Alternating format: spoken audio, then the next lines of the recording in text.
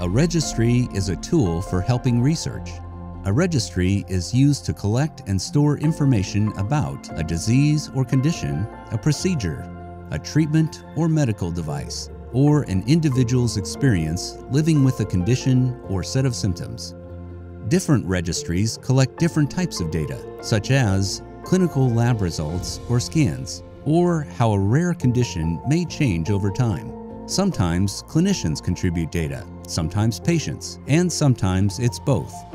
Patient registries help the rare disease community by providing valuable information to doctors and scientists to help develop treatments, and to patient organizations to help advocate for resources, support, and therapies that change lives. This information can be critical in identifying candidates for clinical trials, building connections among patients, supporting research goals, or helping to develop standards of care for patients.